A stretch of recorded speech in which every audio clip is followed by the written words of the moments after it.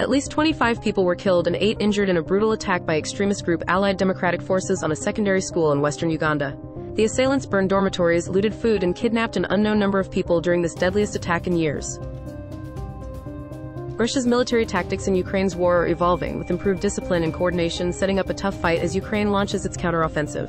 Despite uneven capabilities, Russia's forces now use drones, probing attacks, and have adapted air support tactics, posing a harder challenge for Ukraine.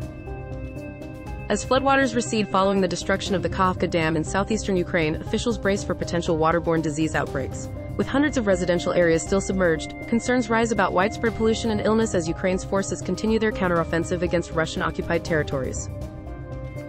Biden administration is trying to broker a diplomatic deal between Saudi Arabia and Israel.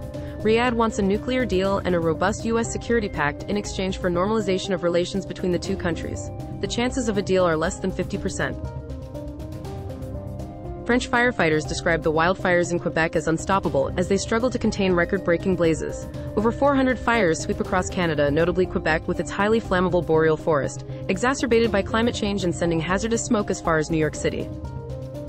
The Taliban government's reliance on WhatsApp faces disruptions due to U.S. sanctions, causing widespread account blocks and highlighting the platform's essential role in their administration. Unable to access alternatives, officials adapt by opening new accounts and using workarounds to continue official communications. At least 4 people were killed and 9 went missing as a winter storm battered Rio Grande do Sul, Brazil, with heavy rains on Friday. The extratropical cyclone caused flooding and landslides, forcing over 1,700 residents to seek shelter. The state's agriculture also faced severe threats due to the extreme weather conditions. A military judge is set to decide if confessions from former CIA prisoner Abd al-Rahim al-Nashiri, accused of plotting the USS Cole bombing, are admissible in trial, following years of torture and isolation that could have rendered his accounts unreliable. The verdict will impact the future of Guantanamo Bay interrogations and CIA prisoners. Binance reaches a compromise with the SEC to keep operating in the U.S. while battling a government lawsuit, safeguarding customer assets in the process. The agreement ensures Binance U.S. customers' funds are strictly accessible by the U.S. exchange and not Binance's international operation or founder Changpeng Zhao.